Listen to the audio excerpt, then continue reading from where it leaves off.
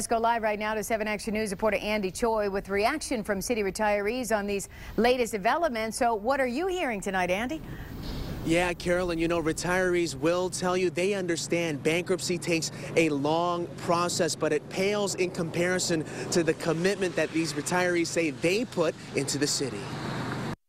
I dreamed about when I retired, I could sit down and have a decent life.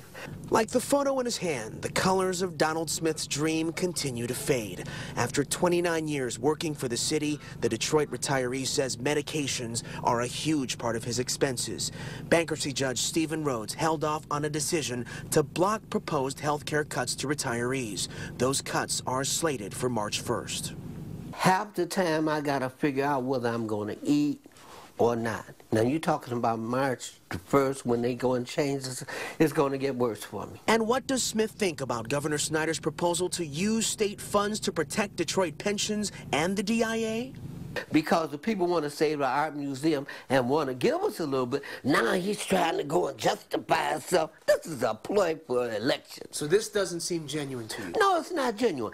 Critics of Smith's reaction may find him ungrateful, but in the sunset of his life, the 69-year-old says his greatest critic may be himself. If this man saw this man, what would he say? He'd call me a fool. Yeah, he would call me a fool because, like, all the promises that were given to this man have been lies.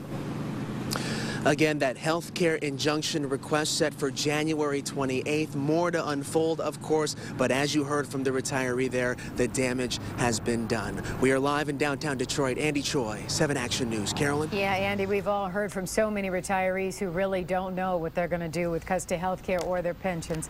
All right, thank you so much, Andy.